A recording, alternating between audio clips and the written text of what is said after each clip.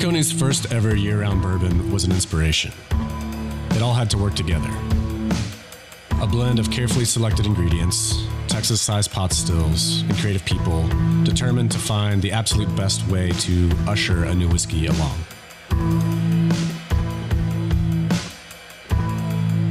When you discover how it pairs with a meaningful moment, suddenly the feeling of drinking great whiskey becomes a whole lot more.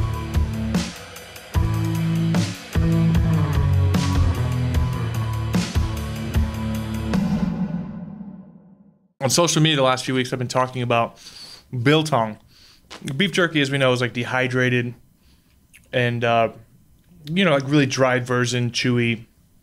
Biltong's actually from South Africa. They do like a dry-aged version of jerky, but they hate it when you call it jerky. I'm a huge fan of Strive. I reached out to them. It's great when you're drinking whiskey. It's very salty, savory beef. It's perfect. So they sent me some Strive biltong. I will say this. Check it out. If you're going to order from them, order the slabs. So the slabs are a solid hunk of beef, and you can slice it into strips, and it's fresh, dry-aged beef, and it's fantastic with whiskey. So definitely check it out. Strive Biltong. Just Google it, STRYVE. And if you use the code PETE15, as in Whiskey Pete 15, they'll give you a consistent, not just your first order, but a consistent 15% off all your orders. Definitely check out Strive Biltong. They are not paying me. I'm just a huge, huge fan of their biltong. We did get a copy for Waterford. Irish whiskey. I'm a fan. Or the copy is coming. I talked to Bill yesterday. I am a huge Irish whiskey fan. I'm a huge Waterford fan. I don't know that it's actually here yet in Texas, but it's coming. Irish whiskey, 100 proof. The whole argument over whether or not terroir exists in whiskey is thrown out the window and backed. All of this is all single farm, single origin, Irish whiskey, grain to glass, beautiful representations of what Ireland can do. Check it out, Waterford whiskey. I'll get a copy. I'll read it eventually. We'll get there. I just want to say I love it. And they are sponsors of the show. This week, I talk with Sean and Dan from the Bourbon Junkies. For those of you who do know, there is a fantastic channel on YouTube called the Bourbon Junkies. Two lifelong friends started a bourbon channel just 2 years ago, and it has exploded. They are massively fun to talk to, massively fun to drink with. And today I shoot the shit with two future, God, they're going to be huge. I mean, they're already huge, but they're legitimately, in the last 2 months, they've doubled their subscribers on YouTube. They're sitting at around 40,000 subscribers. They're blowing up. Couldn't be a bigger fan. So this week we sit down with these two guys.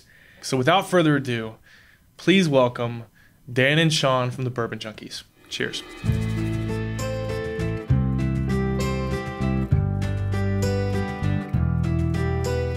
Dan, Sean, what's up, buddies? What's going on, man? Thanks for doing this. I've been kind of it's funny. So I work a lot from home, and I'll have two screens up, and inevitably I get the notification that you guys are live, and I gotta change what I'm doing. I gotta pull you up and chime in. So well, we appreciate you jumping in. Yeah, live, 100%. man.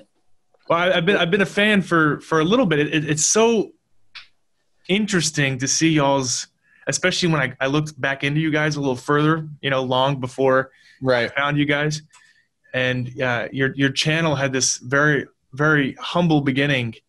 The humblest. The humble is the nicest word you possibly could have used for our early content. Production value was at an all-time $100 back then. So yeah. Well, I went back and I looked, and at 8 months ago, you guys hit 5,000 subs. On YouTube.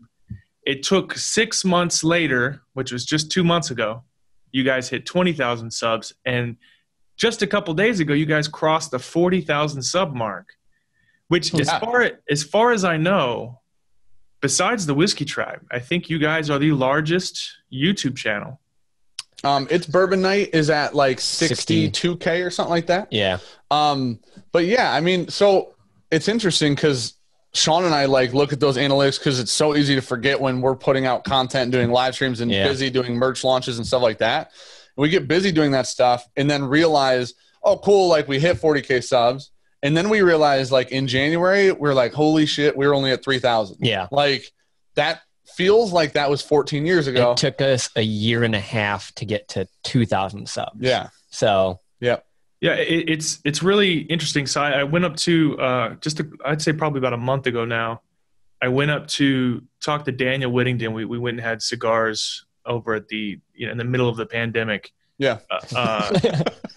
And we were talking about Fred Minnick making the change to do more on YouTube. And early on, because the Facebook bourbon world is so big the way that it is, we were uploading to YouTube and uploading to Facebook and cannibalizing our numbers. So all of our numbers, all of our views were coming from Facebook. Yep. And nothing on YouTube. And then finally, I think it was this year, we interviewed Sam Hewen from Outlander, and that had such a cannibalization. Like I think we saw like 150,000 views on Facebook and another 150 on YouTube.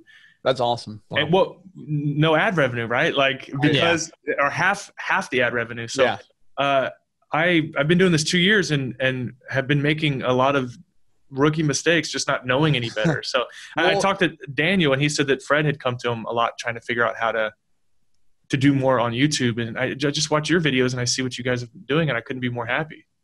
I think the thing about Facebook is the reason that YouTube's I'm going to say difficult. And the reason that YouTube's difficult is because people have to know where you're at to find you, unless YouTube likes you enough to throw you in an algorithm, right? So on Facebook, there are communities and the private Facebook groups, especially in the whiskey universe and like the media universe. It's so easy to stumble on things on Facebook, right? Oh, yeah.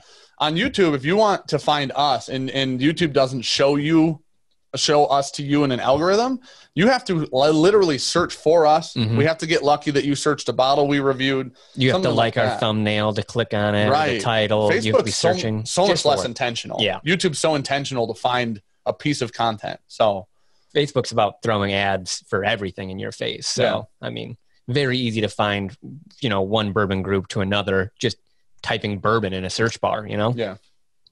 Well, and I checked out you guys are doing Patreon as well. I mean, you guys have when did this take off for you? When did you really start realizing, or let me ask this, when did you really start dreaming that maybe you could quit your day job and do this full time? A week ago. I don't know. I think the idea, like 6 months, do you maybe. Think that, I don't know. I would say maybe earlier this year.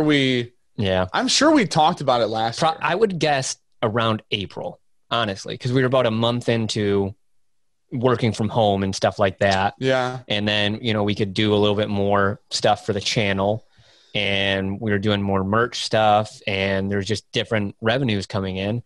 And we were like, we might be able to do this. Yeah. So someday, not quite there, but we have stuff we want first, which is the issue. Everything costs so much money. And so we have stuff that we want and we need for the channel that we've kind of placed basically before the idea of doing it full time at this point. So. That's exactly how you should do it. Get everything. We're in an equipment buying mode. I mean, we've been using a Studio Blackmagic camera for quite some time. Okay. But part of my goal is to have conversations with actually interesting people. I mean, you and I, Dan, we both share a love for comedy. Right. Brendan Schaub and the crew from TFATK. Yeah. So one of the things we wanted to do is to be able to do the show on the road, but you can't just cut it with a webcam and of course. You got to have good equipment. So that's exactly what you guys should be doing is as much buying as possible for your equipment before deciding to just relax.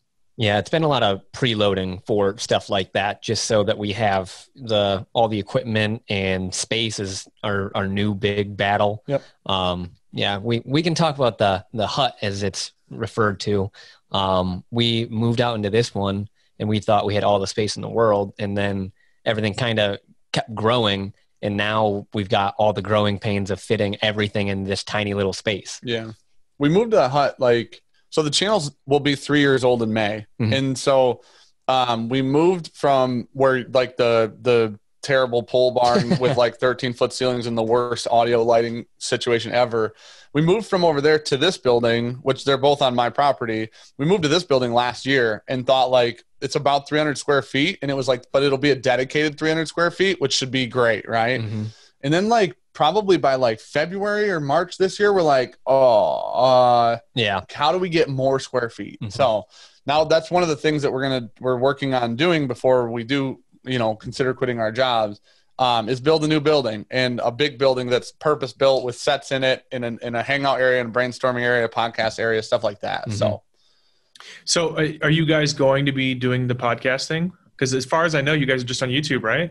Correct. Yeah. And so one of the things actually this year before the pandemic came, one of the things I was trying to do was actually branch us out into a different platform. So I was talking with a couple different podcasts that are in the whiskey world, and we were going to do a podcast with them this year and try to do like a little tour so we could be on a bunch of different podcasts over like maybe a month or so. That would hopefully help with exposure and help get us to a different platform, stuff like that. So when Sean and I right now, a big thing that we're having an issue with is time. Yeah. And so when we have more time, one of the ideas was we would do, it won't be completely bourbon related. It'll be bourbon related to an extent. Yeah. But it'll be kind of like the end of our live streams, which is just kind of us like sitting around bullshitting, talking, stuff like that. Yeah. Whatever we saw on YouTube or a video or something, we'll talk about that or something and just kind of sit back and relax and have a good time. But I think we've talked about, when we get more time of, doing this full time, we can come here, shoot some episodes and have some fun with that. But there are definitely people we want to teach us in those ways before we go apart into the podcast world. Cause that's pretty foreign to us as a space, I guess. Well, the biggest thing, and I don't know who all you spoke to. I'm sure Dad's Drinking Bourbon or Bourbon Pursuit or those guys. Mm-hmm. The biggest thing is consistency. Is always releasing, no matter what, and that's the biggest thing. Same time, same day, same everything, and I knew that going into it, and even then, there's times of the year where I just don't have time, and I hated it. But earlier this year, right after our whiskey festival, I took like 3 weeks off. I just didn't have the time to come in studio. I live about an hour from here, so it's a doozy. Yeah, that's a lot. Yeah, that's what we did. I talked to Dad's Drinking Bourbon. I talked to John like before that, right? Mm-hmm. And so John was one of the people that I was talking about. We were going to go on and podcast with them, and they're great to talk to and to chat with. But one of the things that we do with the YouTube channel is the same idea.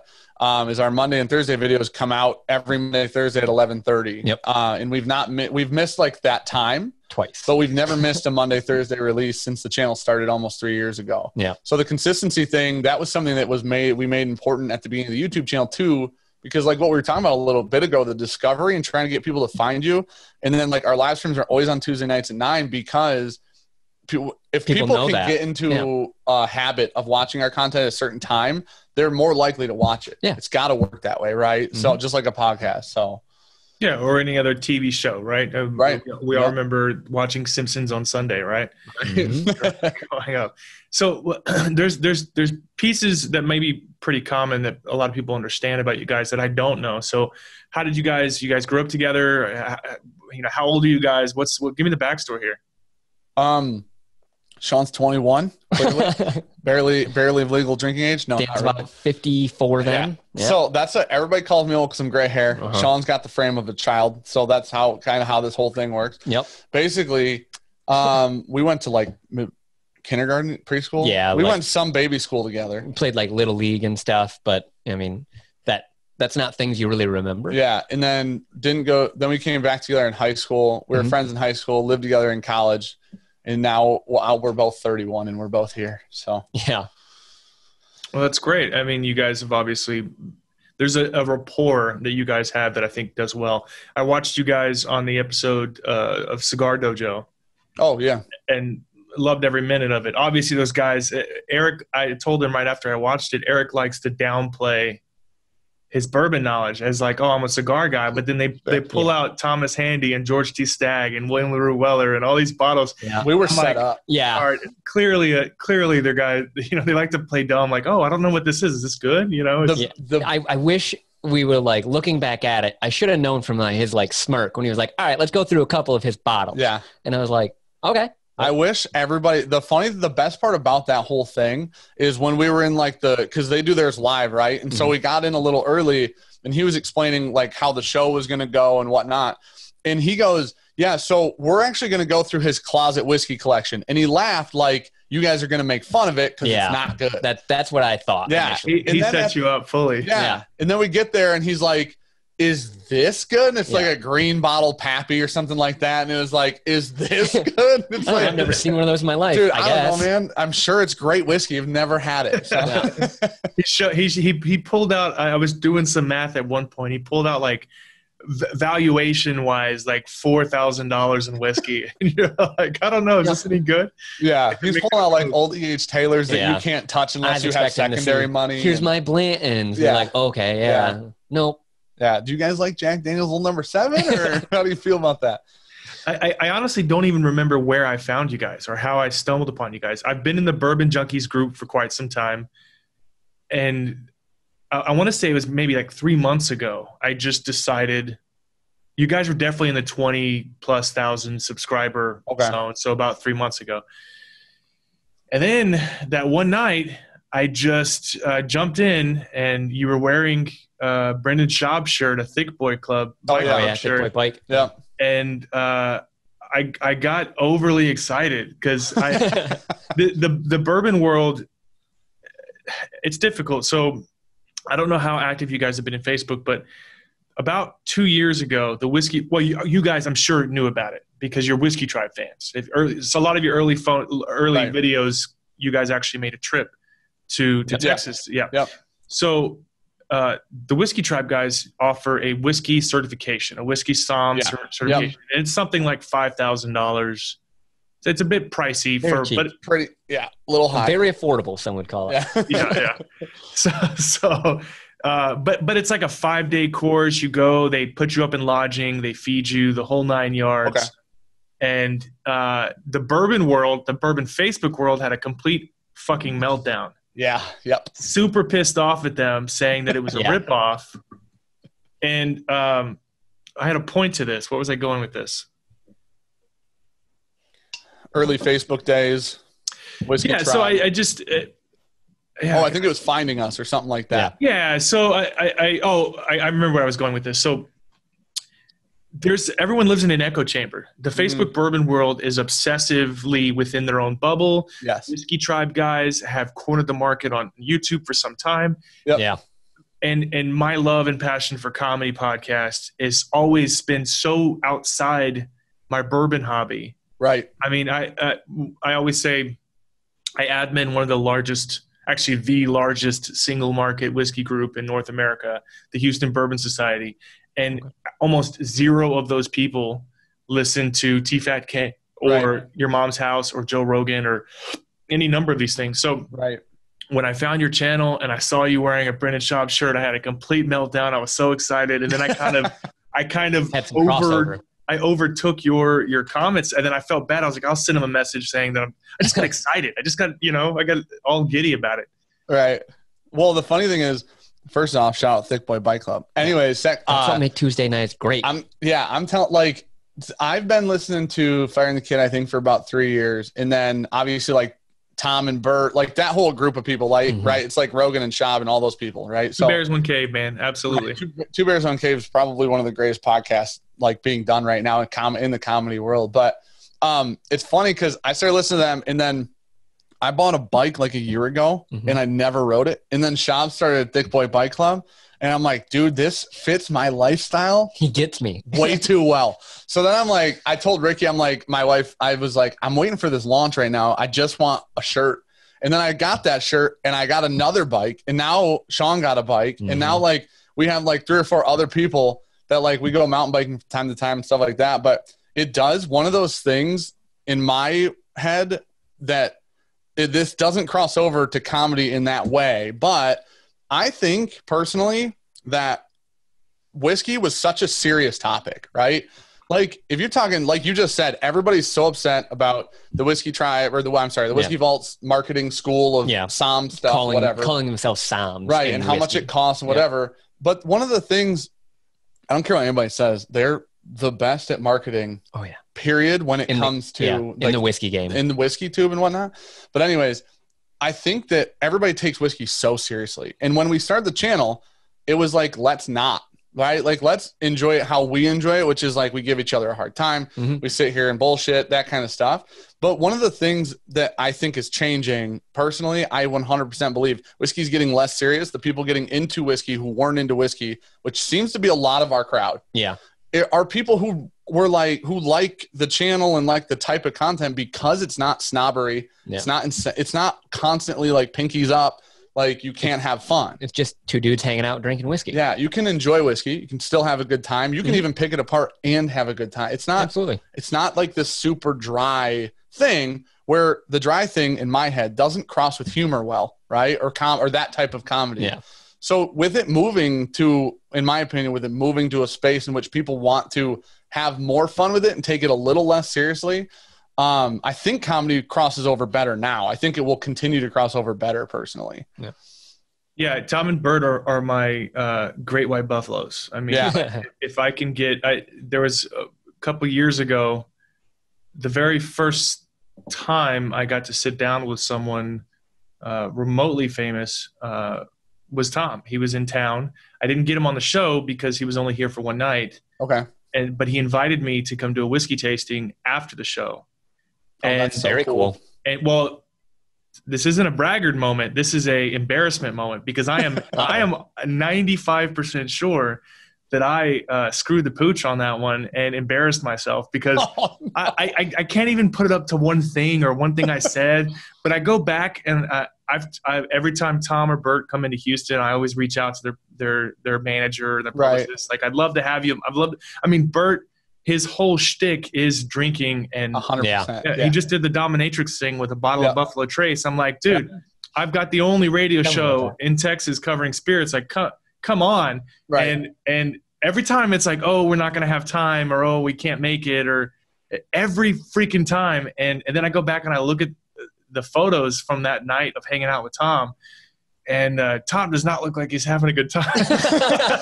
So I look back and I like it boils. You know, it's like when you go on a date with a girl and you wonder if that thing you said or the thing you wore went over well. And Brandon comes on. Been analyzing this for that many years, which makes it How even well better. Did that joke land? Not well? Okay. 2 years. 2 years it's been eating away at me, and every time I get a no, I'm like, oh, it's because I screwed up. And I talk to Brendan quite often. I know it's so fascinating. Brendan gets so much shit. Like he has the most devout following of people who hate him. Yep, 100%. Yeah, we've talked about this. 100%. And honestly, and I mean this with I don't even know that this could be taken objectively. He could not be a nicer guy. Right. And I talked to him about this whole Callan thing. I know we talked to you kind of mentioned it on your show. And it wasn't Brendan's decision to not do it with Brian anymore. Brian stepped away because the company that handles their advertisers flat out said that, which is Cast Media, said, there's no way these advertisers are going to stick around if Brian stays. So Brian left on his own. Like, it wasn't, but Brendan, if you follow them on Reddit or if you just, it's the worst. It's literally the worst. If you just you're already starting off on the wrong foot. So if you just go to my YouTube channel, the video I did with Brendan, it has more downvotes than anything I've ever done. And it's because, and the comments are just them tearing, and we had to clean it up. We had to, we probably deleted 90% of the comments, and it's also people. Oh, that's the edited version. Yeah. Okay. Well, it's such a weird thing because, like you said, he has the most devout following of people who want him to not succeed for some reason. And I don't know if it's because he transitioned from being an athlete, a fighter, to a comedian, and because of the platform that him and Brian had created, and then they were doing live shows, and he was going and doing stand-up at those live shows at the very beginning. And then when he jumped into comedy, I think it seemed from an outside perspective like, how the hell did this guy get here already? That's not fair. You shouldn't be a headliner when this is your fourth show. But I don't get it, man. Because if you go after, and I know people were mad that Callan stepped away, and it was a weird thing how it happened because Callan said he wasn't gonna like be quiet and he wasn't going to step down. And then obviously he ended up stepping down and backing off, whatever. And then Josh Wolf carried like that second, you know, the co-host. If you go to everyone, and I love Josh Wolf to death, like he's hilarious. I think he seems like a great dude. If you go to those YouTube videos, they have the most dislikes. They're like 6,000 dislikes, 1,000 likes on those videos. Good ratio. And it's like, why are 400,000 people watching it then? Yeah. Like, yeah. crazy, man. I love Josh Wolf as well, but I told Brendan, I was like, I think Chappelle and Malik make a better team. Dude, Chappelle and Malik, they could rebrand that podcast at this point, and that could be its own thing. And that's what it's going to be. I mean, I think Wolf's a great comedian. Right. It didn't feel the same. No. Well, they don't have the same dynamic. Chappelle and Malik, they seem like they've known Brendan and they've known each other forever. Yeah. And they bring an energy to the show that, like, Josh Wolf seems like a really calm, chill dude. Yeah. And Chappelle and Malik with Shab, that's the opposite of like calm and chill, and it's fantastic. You get some Whitewater Rapids in that flow. Great. Yeah, I love it. Yeah, I've been a huge fan. They were just in Dallas a couple weeks ago, and I sent a bottle for each of them and some edibles up there for. It turns out Chappelle doesn't drink, and I missed that part. Oh, so, okay. But I'm a fan of Brendan, not because he's been on the show or I'm kind of there's been some the word cuck has been used a few times on the video I did with him, but he could not be a nicer guy, and in private off camera, I'm just a fan of the guy. Brendan couldn't be a nicer guy, and the first episode he did on my show, I felt I got sucked into his comments. I felt the need to like defend him, and Chappelle or Malik recently talked about that. Like 2 episodes ago, Malik was talking about how he got offended for Brendan in the comment section, and Malik found himself getting sucked in. And I was like, dude, you got to ignore it. You got to move on. It's interesting because the way that Shab handles social media, and I don't know if this is like the effect. I don't know if this is like the chicken before the egg or right, but the Shab handles social media like in all of the stuff that he does. He says, like, don't read the comments, stay away from social media. Like, he doesn't even run his own Instagram, obviously, for the most part. And he's like, I don't read YouTube comments. I don't read Instagram post comments. I don't do that. I stay away from all of it. And he told Callan to do the same thing when Callan was going through that shit, right? But so how we handle it, and he's wildly successful. Yeah. So I can't imagine he's wrong about everything, right? But how we handle it is now we're in a much smaller, much more niche community by about 1 billion%. So obviously that's taken with 4 pounds of salt. But man, are the hate comments so much more targeted. Right. But how we handle it is we try to talk to everybody. We try to read all the comments. We try to respond to all the Instagram DMs and all the 100%. Patreon messages.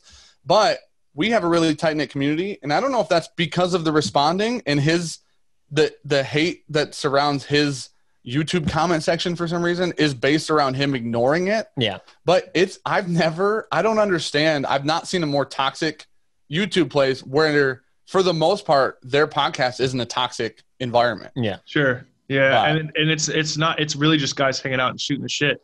Yeah. I never understood it. Let's go back to what you just said though. Do you guys get a lot of hate? Cause I've never really jumped through your comments, but it seems like you guys have a lot of support. We don't get a lot. Not a lot, but some of it. I mean, some of them, like, I'll send to Dan and be like, you see this? He'd be like, oh, yeah, for sure. I mean, we've only deleted a couple. What's the worst thing said? They aren't super creative, which is the bummer. Like, usually they're like, you guys aren't old enough to drink whiskey. And it's like, shut the fuck up, boomer. You know what I mean? That's a lot of the hate. We look too young. It's like, I'm not taking any whiskey advice from someone that just graduated high school. Yeah. Okay. I guess don't. Don't then. Thanks for helping the algorithm. Yeah. That's the same guy posting memes about the government and Trump and some 45-year-old who feels like his rights are being taken away. 1,000% accurate. We actually had, I think the most interesting, I'm going to call it hate. You can use a different word. Okay, which one? The most interesting thing we've had happen which made me feel the most famous we'll ever feel probably. Oh, was somebody DM my wife on Instagram and was like, I hooked up with Dan in Ann Arbor 2 years ago, I'm sorry to say. Yeah. And then my wife, and she was like in a hotel in Ann Arbor. We're what, 2 hours from Ann Arbor? Yep. And I told Ricky, I was like, I've never stayed in a hotel in Ann Arbor in Just my drive home. lifetime. Yeah. But the funny thing is my wife walks out, and I'm working out here because I'm working remote. And she walks out to the shed, and she just hands me her phone. And I just died laughing. And she's like, what? And I go, this means I'm famous. You're trying to get Nobody canceled. tries to cancel somebody who's not famous, man. It's not good for your ego. So then we tracked it down with some of our Facebook group mods. We tracked it down to an old guy with a beard. Yeah. Like a real old guy with a beard. And Ricky messaged him back, and she's like, I don't think he likes beards, so I don't know that he's going to be into you. And then they just stopped responding, and I'm like, well, but that's probably the most hateful thing targeted hateful thing that's ever happened. You're trying to ruin someone's marriage. Yeah. That's pretty rough. Unfortunately. That's wildly different than just being like, that guy's fat and that guy's little. Okay. Thank you. That happened. Yeah. But that's become a joke, so it's acceptable now. So if you had to attribute both of you a role in the original TFATK, does that mean that Dan's Brendan and Sean is old Rinks? Yeah, for sure. Is I'm Dan Batman, Sean's Robin type thing. Who's like a worse sidekick than Robin? I'm Batman, Sean's like Alfred's kid. You know what I mean? Darkwing Duck. Yeah. Oh my gosh, that's one of the greatest shows of all time. Yeah. So Sean's universally loved. Dan's the more controversial figure. So the joke. There's another goes back and forth. There's another YouTube channel, ADHD Whiskey. Matt Porter's his name. Yep. And he started. Amazing fella. He started this thing when we had about 1.5 subs. Yeah, pretty much. He started the Fire Sean train. Yep. # Fire Sean, which came out of nowhere for no apparent reason, as far as I could tell. It stuck. And it stuck. And so like # Fire Sean became a joke. Oh yeah. But in like a loving way, obviously. And so like he just told me he loves me the other night. It's on YouTube. He can't take it away. So it's a public video and it's on our channel. He can't delete it. But so it does go back and forth. Like we get nights. Sean came in hot the other night because Sean couldn't drink because he was on antibiotics. Oh yeah. And so Sean came to a live stream where I had to do Whiskey Wars and Sean couldn't drink anything but like coffee and water. No, I just got to sit here and watch him spin off. It took me about 2 hours to do this Whiskey War thing where we blind 4 whiskeys and then rank them, place them, or whatever. And so that couldn't you taste it? Just spit it out? No. So I was even told to like stay away from hand sanitizer too, because it can absorb through your skin. So if I put alcohol in my mouth, there was a chance it would absorb into my bloodstream that way and make me very, very sick. Okay. The antibiotic Sean was on, and this isn't what it was for. Yeah, it's the same class of drug that they give recovering alcoholics that won't stop drinking.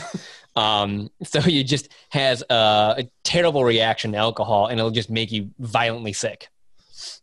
Okay. You only had to take it for about 2 weeks, so it was like, you know what? Or 1 week. 1 week. Yeah, so I can take a week off. Take 1 week off. So Sean had to sit through it that night. That was the night where like it was basically Team Sean, and then nobody Team Dan that night. So it does fluctuate back and forth, but I wouldn't say we get a lot of hate. No. It's just such a smaller community. Yeah. Dude, I'm sure that you feel the same way. Like you said, you felt the need to defend him in the comments for a little while, right?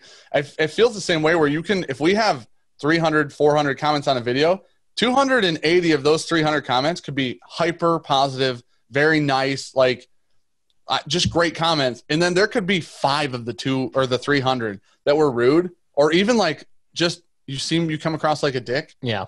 In those 5, you're like, are you kidding me? That guy? I'd like, that's how it works. See this? That's the problem that is the problem with reading it. But unfortunately, that's our community. So to not read 280 nice comments, to not see the 5 bad ones, to not communicate with those people because of 5 dickheads, like it doesn't make any sense, right? But I don't get me wrong, just sometimes they can be very creatively hurtful. That interview I did with Anthony Starr from The Boys.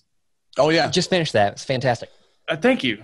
I wondered. So what we did is it was a very bizarre setup. So we flew to LA, we brought a bunch of equipment. We got set up at the Petite Hermitage, and we filmed in our hotel room. And so, of course, Anthony Starr's publicist is like, go to this hotel, knock on this door. And the hotel we stayed at turned out to be a sex hotel. Oh, God. So, we found accidentally. Yeah, well, we found out that it's like it's a getaway within Los Angeles. Like you go with your mistress, or you go with your girlfriend, or you go with your – and we didn't know any of this. You didn't get that when you rented it for 8 hours?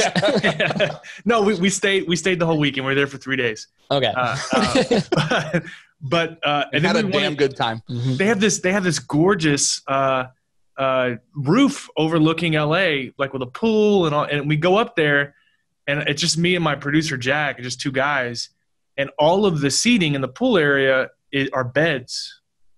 There's no couches. There's no chairs. It's all beds. So you each got a bed. There's a lot of implications there. You go up there poolside and you can lay in a bed with whomever you like to lay in a bed with. And here we are. And then there's no filming allowed up there either because it's topless. It's one of the only topless.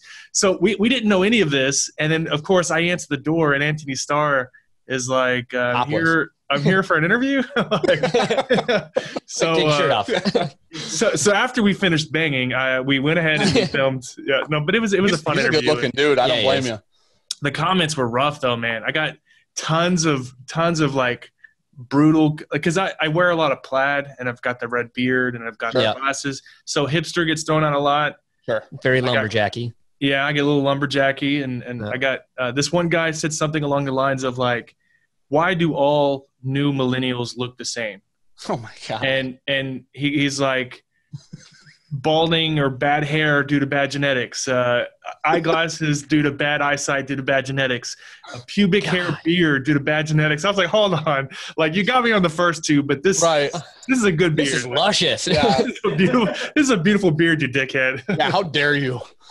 But it's that guy brutal, was man. also 85 and lonely. If it makes you feel better, it's really good when you comment back to those people about like they'll re-comment on their own thing, be like, "Oh, I meant this," and it was like, you can edit on YouTube comments, but you're so old you don't know that.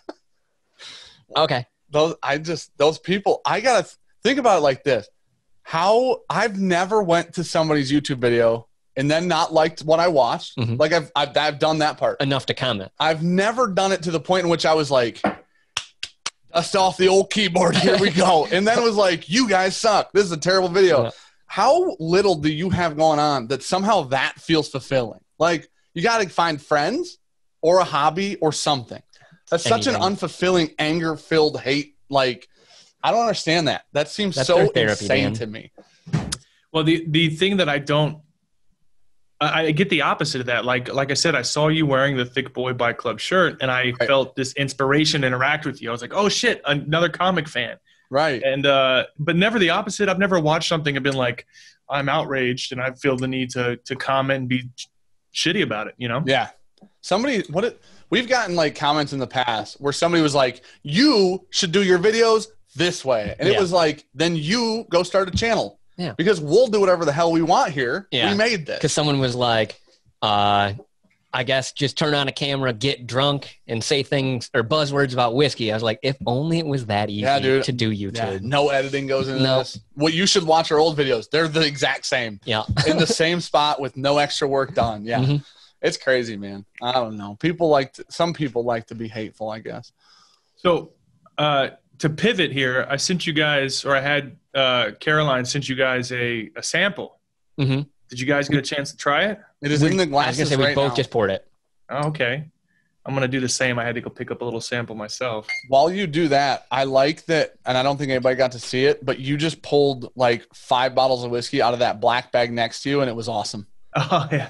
Yeah. He's like, I'm almost ready as he pulls out bottle after bottle. Is it 4 Roses and a Michter's Rye? No, it's a Bourbon Supreme, an old 70s Bourbon Supreme Dusty. Oh. And I just saw like the green neck tag there. Yeah, and then I've got a little Old Crow Travelers. Those are great. Oh, dang. But yeah, those bottle limos. So part of what I do is in the hobbyist world. Obviously, unlike you guys, I go to bottle shares. I share bottles. The other side is I kind of work in the industry. I have my own brand. I'm bottling my own products. I have a whiskey festival. I have all these other things going on. And these bags, these bottle limos, I'm telling you, go to Amazon, type in bottle limo. They're meant for wine bottles, but liquor reps, they've got wheels on the bottom. You just travel it around like luggage. So you going over to a friend's house, you take 12 bottles with you, and you don't have to carry it around in a box. You've got a little bottle limo. So that's awesome. These things are great, man. That's a super good idea. Man. So, did you guys get to try it before, or is this your first try? I tried it yesterday when it got here, and the way that I tried it was definitely not out of the bottle. It's definitely not out of the bottle. Definitely not out of the bottle. Yeah. like your Mizunara Oak Angel's Envy. Oh man. Have you had that?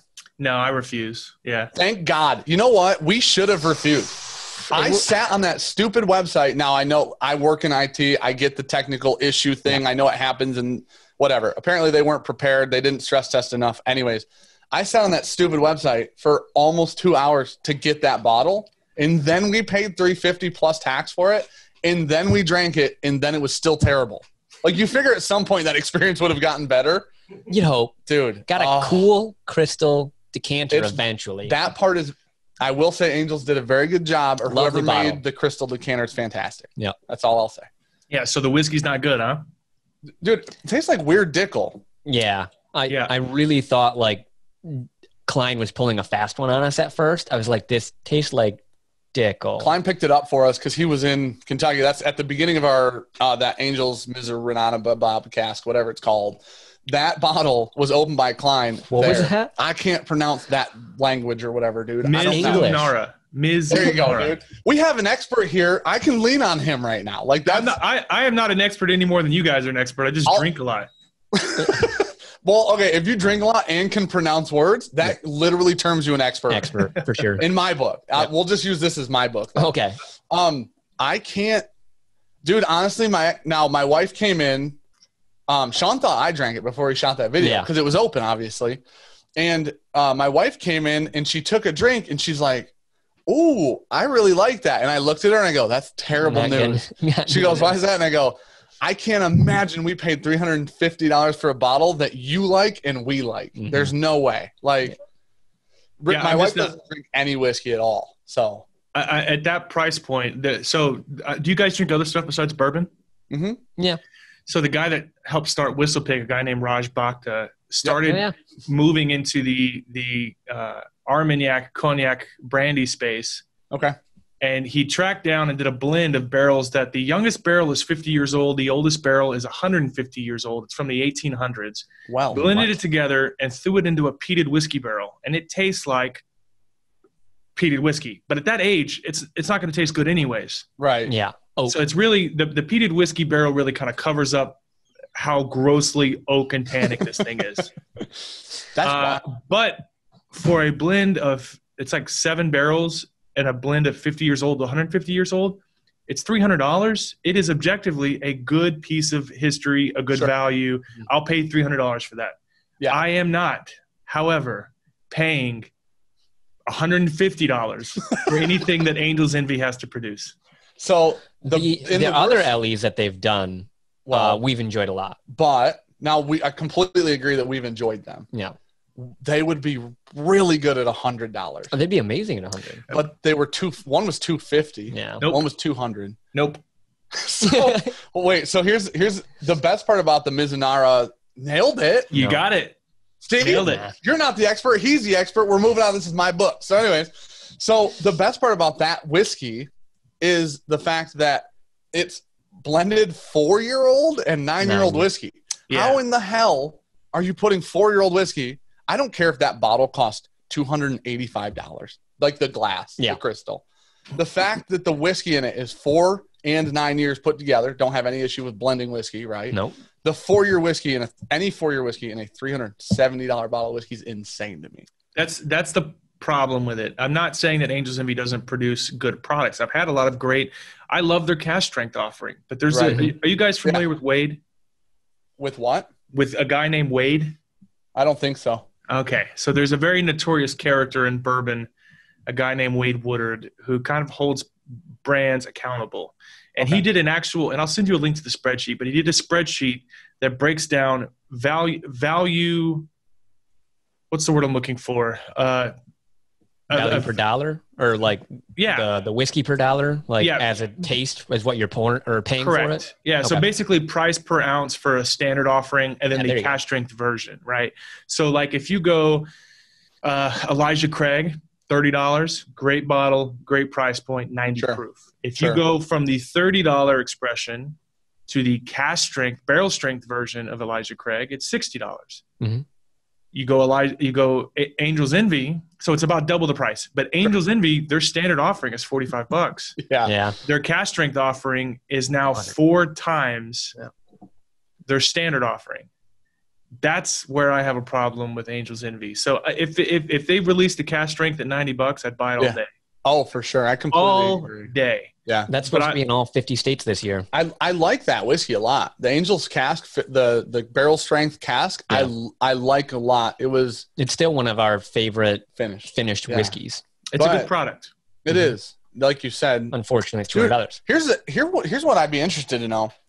Your thoughts on, and I'm sorry if I derailed the bottle of whiskey that we were talking about, but No, it's the $80 to $120 price range is full of garbage. Yeah.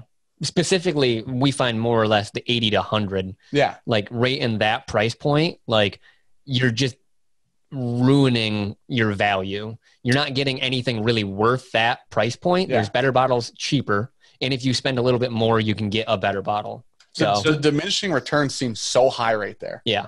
So there's a couple of thoughts on that, and you didn't completely derail the subject. Part of the reason why I wanted to send you guys that sample is to talk about valuation. So you're absolutely right. Most people, there's a ton of companies out there sourcing anything from 6-year-old to 10-year-old. I mean, Sam Houston, we did the first blend with them. So the very first edition of Sam Houston that you guys have tasted on the show, we blended that. That was us, really? The Houston Bourbon Society. So they sent us samples. Cool. It's 12-year-old 1792 basically. Okay. Yeah. And it was originally supposed to be 100 proof, and we were really pushing to get them to do it at cask strength, and of course it released at 90 proof. Yeah. Mm-hmm. It tastes like really old 1792, like 12-year-old 1792. It's very oak forward. It's okay, but at $90, it's a bit of a tough sell, even at 12 years old. The very first episode I chimed in on you guys on, and I see it on your top shelf behind you, Owen Powell's bottles. They're 8-year-old or something like that, somewhere in that range. But it's like this. It was like $70-$80 or something. The first bottle. It's okay. I just And I think it would be great at $60. Are you referencing the Fern Creek bottles? Yeah. Those were sent to us. We have a buddy in Kentucky who just sends us stuff that he knows we can't find up here, right? Yeah. That's how we got the Sam Houstons initially. So real quick, because I don't want to forget, that Sam Houston 12, though, hear me out. Okay. If you've had 1792 age 12 year, I think that Sam Houston crushes the 1792 age 12 year. And I know the age 12 year was around $60-$70, I think. All like 7 bottles. But nobody could find it. And it went for way more in different places on the market. Obviously, stores were marking it up, stuff like that. But that Fern Creek stuff is super interesting because, first off, I love like the vintage old school label. I think that looks so stinking cool. I don't know. It's so – that being $80 for me starts to hit like – if this is a craft distillery, I'll pay a little more to support them if I like it, right? Sure. If I'm going to Texas whiskey, right. Yeah. Now if I can buy an Old Forester 1920, or you're putting that out and you're not a craft distillery, I got to go Old Forester 1920 for $60. Yep. I have to. Yeah. So, I don't disagree at all, and that's the unfortunate state of bourbon right now.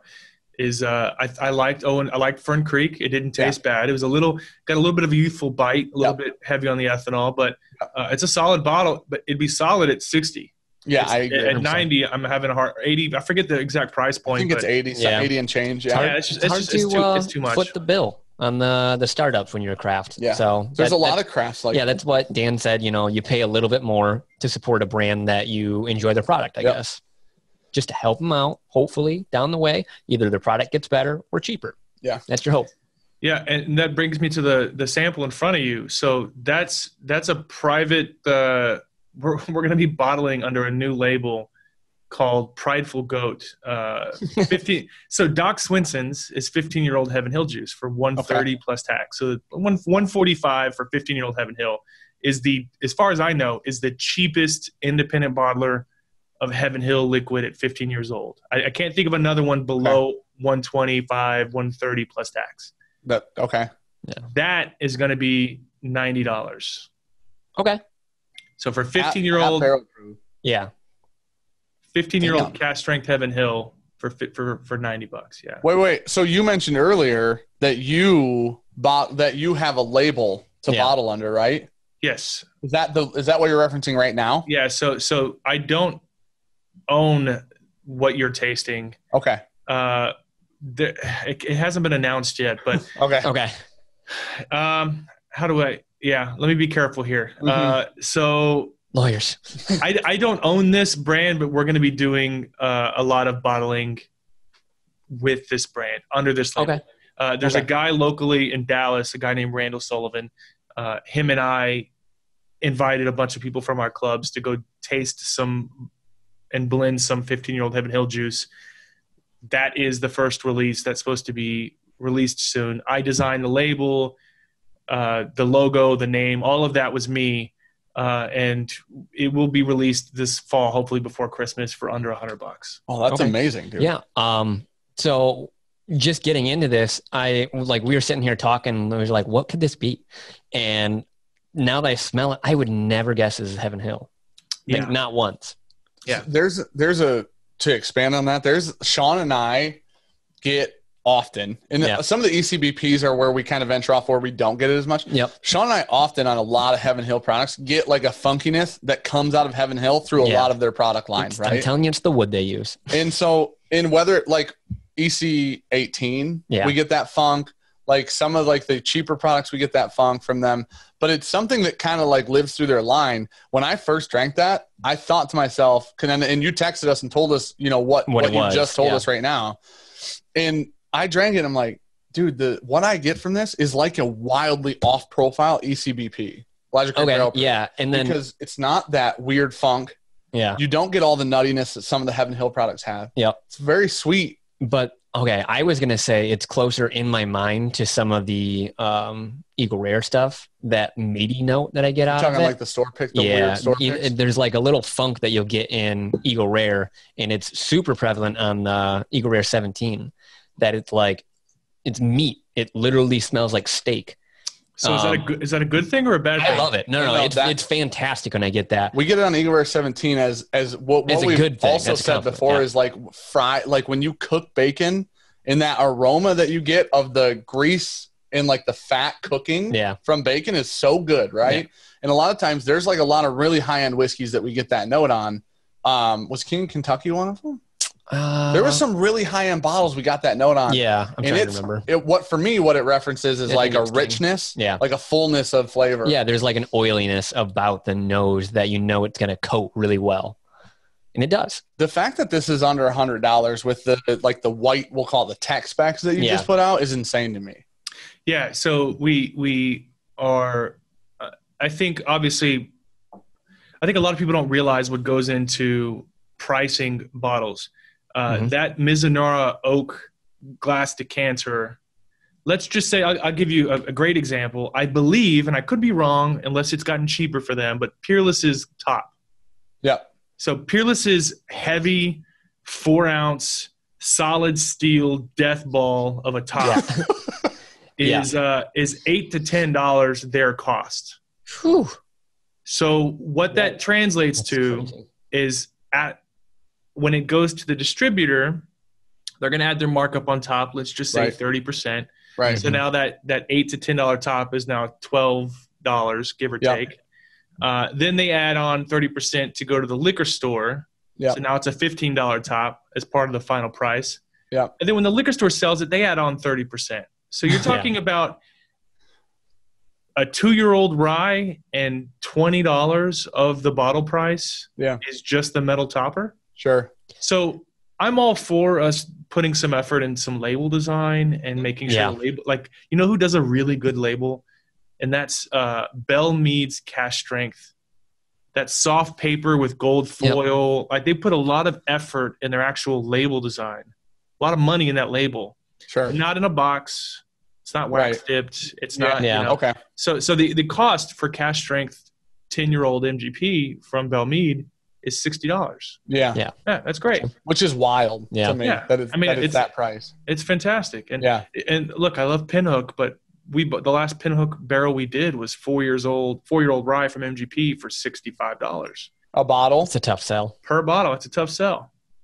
Man. So this independently bottled new label that's coming out. You guys are the second civilians to drink it. The first pair to drink it was Brian Callen and Brendan Schaub when they were. Oh, that's amazing. They probably hate That's incredible.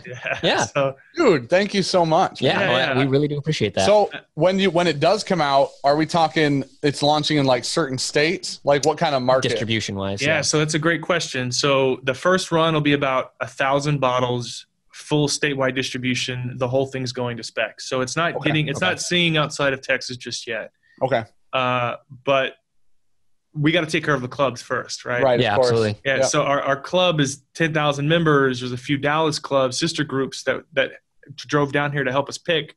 Everyone's going to want their fill first. Yeah. Yeah. But we've kind of evolved past barrel picks. Barrel picks are 150 or 150 bottles, give or take. Yeah. The groups are so big now, it's hard to keep up with demand. So enter a private blend, 15-year-old Heaven Hill cast strength release, and That's then we can. insane to me. That dude, that's incredible. My whiskey club is so big, we got a label, is what I just heard. That's the greatest. Might be one of my favorite statements of all time. Well, it's hard to keep up. People get so angry. You just mentioned the problem with the. I'll give you a great example. So back in February, 2 years ago, we did trying to solve this problem. We did a 7-barrel release or 7 project because one of them was not whiskey. Okay. Based off the movie Reservoir Dogs. Okay. Yeah. So you remember Mr. Pink, Mr. Brown. Mm-hmm. Yep. Yeah. So our group has gotten so big, 1 barrel just isn't enough. So what we did is we did a 7-barrel series. Mr. Brown was Elijah Craig. We did a beer release, 1,600 beers. It was a barrel-aged coconut stout. Oh my God. Called Nice Guy Eddie. Oh, that sounds fantastic. I was going to say, we just had wasn't that a coconut stout? We tasted a coconut stout to help barrel age something. Yeah. Anyway. Yeah, so we partnered with a brewery. We gave them our empty barrels. They put beer in it. Then we did our own beer release. So the last one for the release was a 4 Roses release titled Mr. Pink. Okay. And when we put it on sale, we did it online only. And the entire barrel sold out in 30 seconds. Dude. And the vast majority of people who put it in their cart, by the time they put in their credit card information, it had been sold out. Right. So gotta have that autosave, man. Yeah. Know your security code. Saves you time. So the outrage and the fury over that was just too much. So we're like, okay, well, how do we fix that? So we're doing a Foursquare rum release for the state of 1,000 bottles. We're doing That's super cool. Yeah. Foursquare makes good shit. Yeah. We're doing an Armagnac release of 600 bottles. So we're trying to scale up a little bit and trying to keep because I mean, you know what it's like. The bourbon community is rabid right now. It's hard to keep everybody happy. What a great idea. We got to talk after this podcast. And that's what I was just going to say. We got to have a conversation. Low key here. Yeah. I love that idea, though. I think that obviously that's a problem, right? So this is one of the things that we're working on with Patreon is barrel picks, and then our patrons being able to buy the barrel picks that we do, right? Our Patreon realistically has outgrown, like you just said, anything that we can do pick-wise. Yeah, well, we started this idea, and we could satisfy Patreon at the time, and then now it's kind of grown, and we're like, oh gosh, I mean, you guys are like clearing like 7,000 a month on Patreon. You guys are killing it right now. I wish, give or take, give or take, give or take, depends on the month. But it's a great thing that's been growing, and it's something that we appreciate a lot. So one of the things that we spend time on when it comes to channel stuff is trying to make sure. We run polls in Patreon to see what we can do to try to make it worth whatever anybody's spending there, right? If you're spending $2 a month to be there, are you getting the content that you were hoping you would get while you were here or $2 a month, right? Now the people who are spending more, like, do you feel satisfied at what you're getting for, what we're offering? So we're trying to do barrel picks, but we do live in Michigan, and Michigan happens to be a hyper restrictive state. And COVID. It's been rough. And the Rona. But anyways, the how it's working is the problem. Sean and I are pretty picky, which is probably our actual issue. Is going to be we have passed on stuff that we could have done by now barrel pick and fulfilled, and it was like I don't want to give people a shitty product. If we're not going to drink it, we can't do it. If I'm not standing by what I'm selling, it's just it's not a good look. I think you guys could totally do it too, and I think at the very least, you guys are perfectly primed, just like the Crowded Barrel guys to do something yourself, you know? Yep. They've got a crazy operation. They have a really cool situation. There. They're very, very smart. They've done a really good job.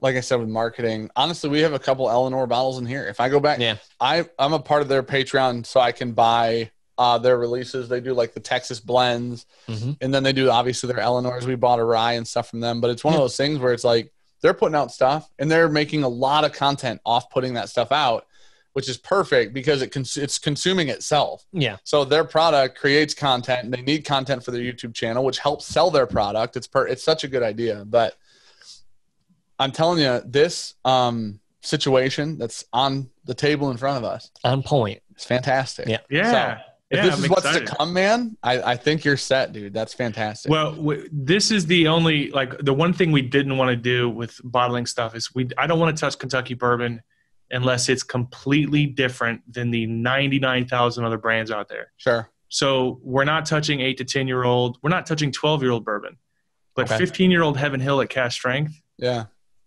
I mean, that's what's not to love about that. So, I tell you, unfortunately, this kind of disproves one of our theories. What's that? That Heaven Hill can't age. No, we said 15 was the prime. Okay. We said Elijah Craig 18 is hot trash because it's too old. Yeah. Maybe because it's proof down. I don't know, but it's too old. Well, no, it's proof down to help water down the tank. Trash. It's so wood. It's so woody. Yeah.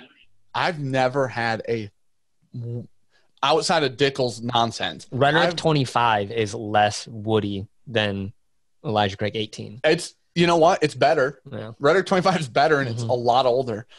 Oh, I got a question for you. If we can ask you questions now. Oh, sure. Oh, hell yeah. All right. I guess, hold on. I don't, this gets wild. I don't know what's going on over here right now. Sounds like Dan's brain just light bulbs. All right. Have you had Sweetens Cove? Yeah, it's called Dickel Bald and Bond. Okay. The fact that you sighed, anybody listening needs to see the visual of you sighing before you responded. Unfortunately, yeah. Yeah. That is one of the most. Now, I know a lot of whiskey. I know whiskey's big, and I know celebrity whiskey obviously carries a name with it. It's very subjective too, Dan. Sure. So it's heinous. It's what? It's heinous. Yeah, so it's heinous. It's heinous for a few reasons. So, listen, I like Marianne Barnes. She's a good person. Sure. But look, I'm trying real hard to be nice. They sell 13-year-old Bald and Bond, blended Dickel for $35. Yeah, on the high end. Right. I understand you have to. I understand you have to pay a celebrity. I understand that. Right. But the differentiation from $35 to, was it 300? 200 and retail's 200, but obviously markup and whatnot. So that's absolutely offensive, dude. And the big problem with celebrity brands is you can launch a brand off celebrity. Sure, they'll sell the first 10,000 bottles. Go ahead. For sure. But there'll be no sustainability, and you will not receive a second check. You will not. Right. There's no longevity. And going back to Sean's point earlier, you don't want to put out anything crap, because once you burn your audience, that's it. Mm-hmm. Right. They might buy one bottle of Sweetens Cove. Yeah. And then they'll either get divorced or commit suicide because it's garbage. The best part about the Sweetens Cove thing is, in my mind, what you do is you come out with a hitter, right? Yeah. Sweetens Cove batch 1, monster whiskey, not Dickel. Then you switch to Schmickel. And then if you want to trick people and you still don't want the longevity, but you got your paycheck and you don't care about your community at all, then you switch to Schmickel. Yeah. And you make sour, rotten whiskey, realistically. You know what that's called? That's called the Kentucky Owl business model. because the Kentucky Owl rye batch 1 was delicious. Yeah. And then they jacked it up $50 and reduced the age by 2 years. Yeah. And it was a completely different product. It was garbage. Dude, the fact that – so it makes me feel sad in my heart that Stoley's running that name into the ground because – and I don't know Dixon. He seems like a great dude personally. Yeah. I've never met him, so I'm saying this as a person who hasn't met him or even chatted with him a whole lot. But – he seems like a great dude, and he seems like when that brand initially started, it seemed like such a heartfelt thing, right? I've heard that, and I haven't had them, but I've heard the Kentucky Owl batch bourbons, like 1 through 4, were absolutely amazing. Monsters. We had, was 8 or 9 the newest release? 9. We had 9, and it was good whiskey. Yeah, but we couldn't justify the It price wasn't. tag. It for neither of us thought it was worth $300. We had Kentucky Owl Batch 1, 2, and 3 Ryes. I personally like the Ryes way more than I like the bourbons. Of course, personally. yeah. And those are cheaper than the bourbons, which is crazy because Ryes are more expensive grain, which seems insane to me. But I think that I feel so sad that Stoli took it and then thought, let's just continuously raise the price until we can build a theme park with Kentucky Owl all over it. Yeah, and it was already supposed to be open, and it hasn't. It's been delayed. You know why? Because distributors and stores all over the U.S. are sitting on $300 bottles 100%. Kentucky Owl. Yep. Yeah, we know a store that's got a couple of them. So how interesting is it in my mind? And I don't know a lot. I know the amount about marketing in which my wife has told me because that's what she does. And then I know what I've learned from doing YouTube anything, right? That's it. So when it comes to marketing, let's call it like I'm not that great at it, but I've tried. So the idea that you've made $300 bottles of bourbon and $200 bottles of rye, and like you just said, a lot of those whiskeys are sitting on shelves places only due to price. The whiskey inside of them isn't bad. Yep. It's a price issue. So what you decide to do is release a $1,000 bottle of whiskey. Very limited, though. That's insane to me. We're not selling $200 and $300 bottles. Let's release a $1,000 bottle. Got a cool box. That packaging, by the way, is a good $40 of that price. But what about the rest? The liquid could not have cost anywhere near that. No, and we have a friend that sent us samples of one. Yeah. And it's good. It's fantastic whiskey. Unfortunately, they added a comma in there. Yeah. It's such good whiskey. And now, would it even, and I don't know, we haven't blinded it. We've never blinded it. We've only drank it knowing what it was. Yeah. It wouldn't probably place top 3 of 2020 for us. I don't think so. Even so far. We haven't even had BTAC yet. So yeah, like we're gonna get some. We'll taste it probably. Yeah.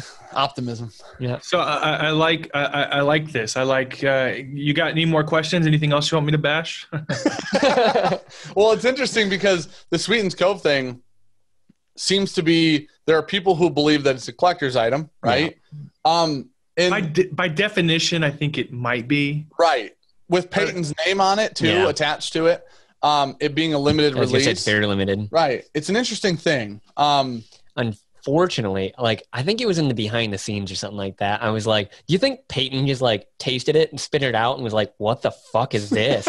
I don't know what to do with this. I don't know, man. Have you guys seen the bottle in person? It's got kind of this wide, kind of this, it kind of looks like his forehead. It's like it's all a lot of empty space. Just kind of.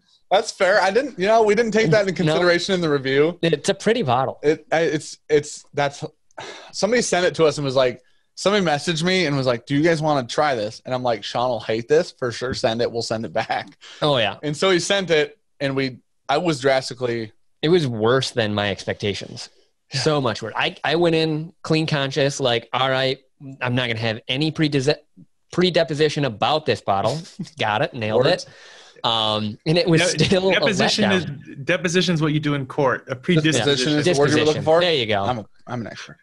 You know what I wanted to say. It had too many syllables. Like throw letters at it. We made it eventually. Yeah. Sometimes it takes a while. Yeah, and I was so let down by it already.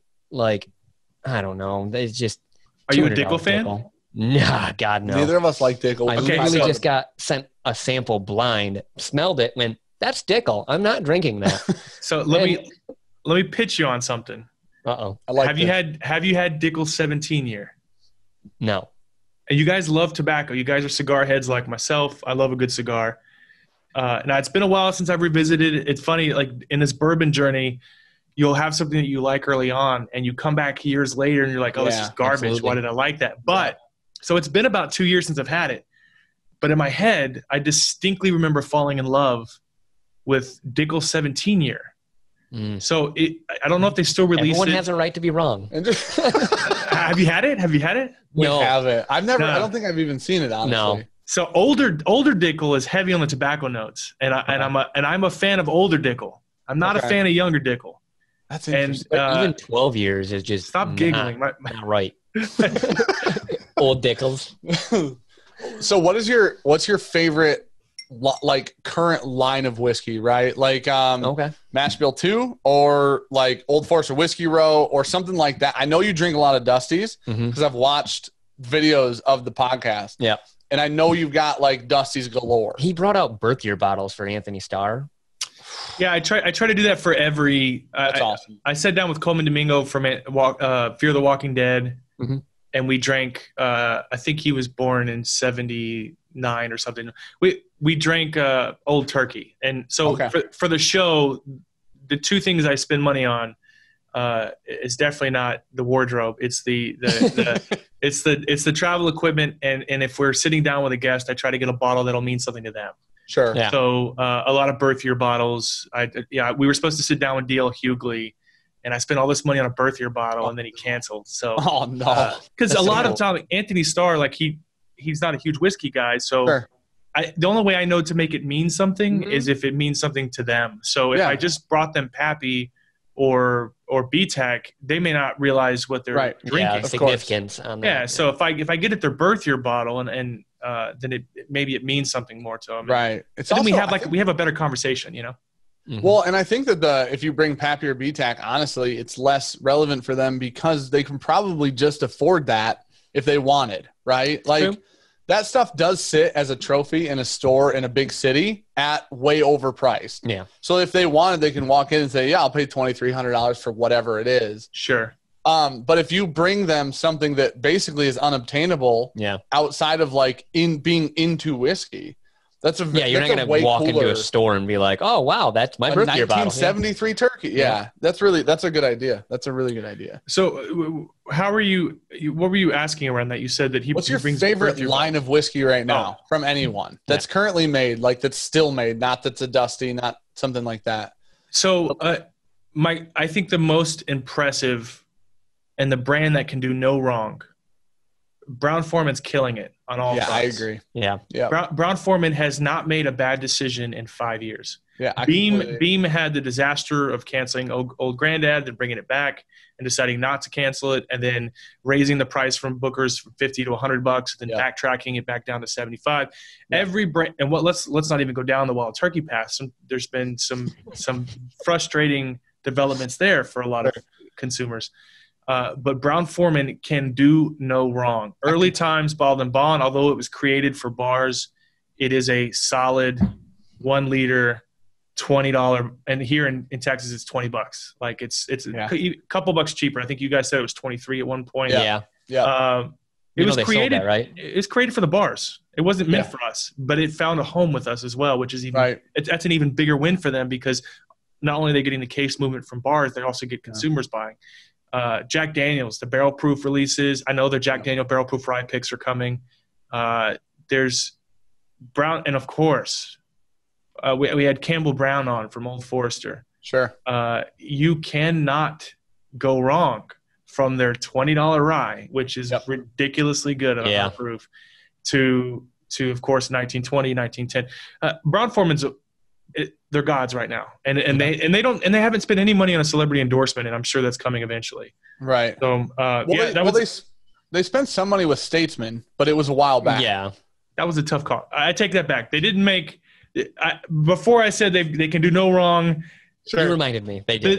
The Statesman film was a bit of a farce for sure, but they dropped the rye and made up for it like it never happened. Well, here's the thing with I don't actually have a problem with Statesman because it helped them expand their current brand, and then they continued the Whiskey Row. Yep.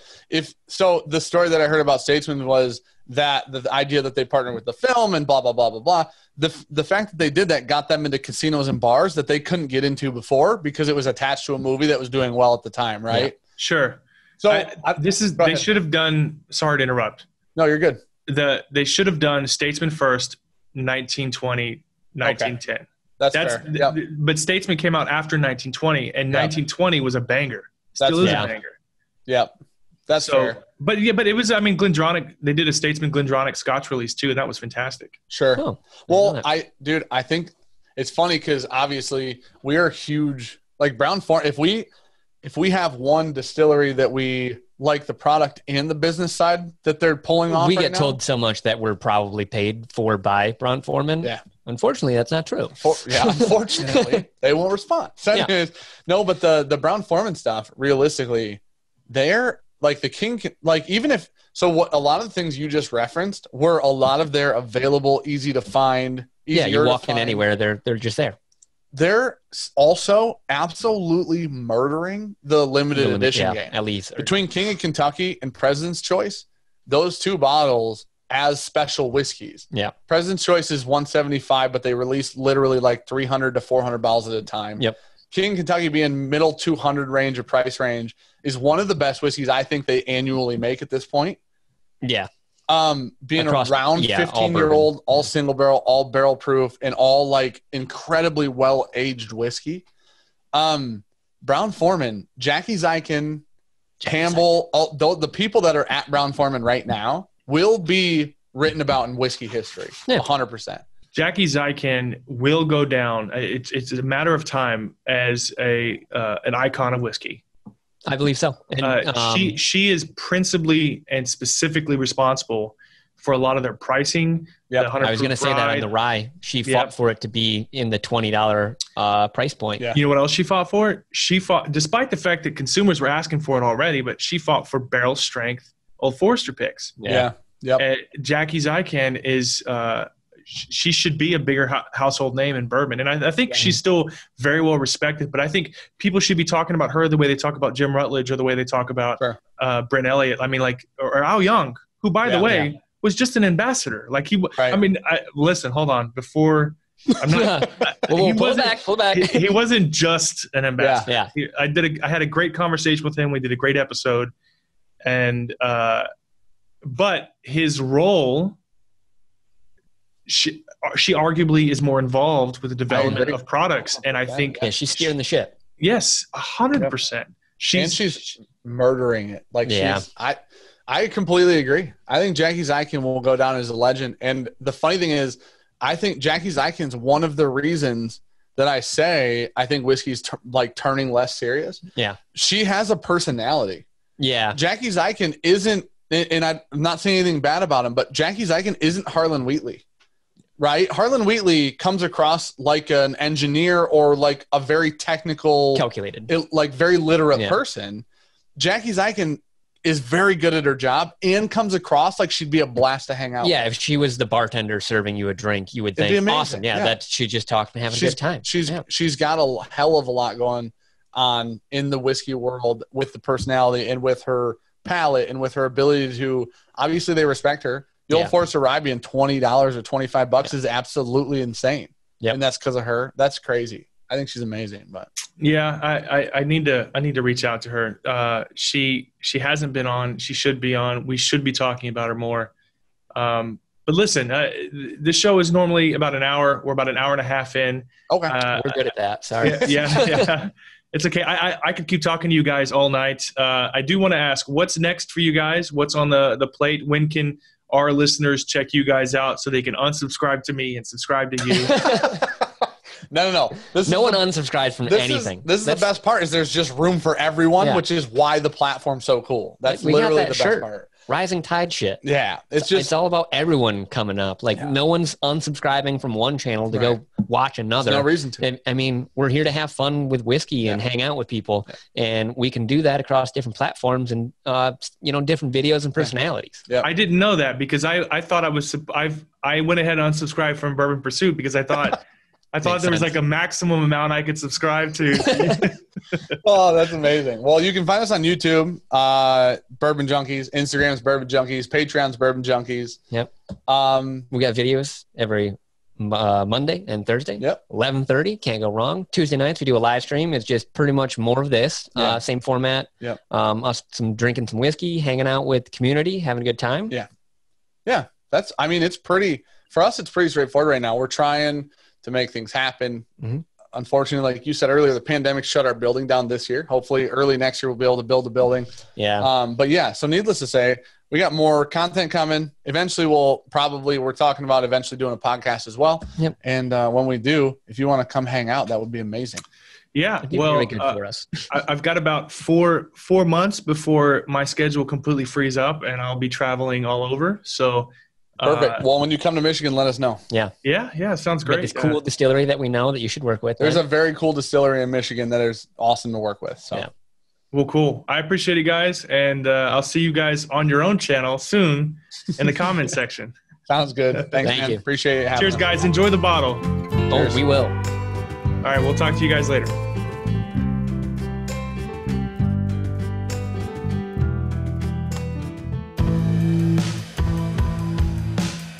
Balcones' first ever year-round bourbon was an inspiration.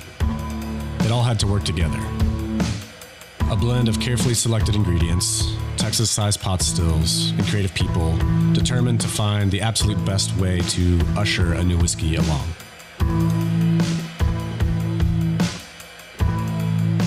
When you discover how it pairs with a meaningful moment, suddenly the feeling of drinking great whiskey becomes a whole lot more.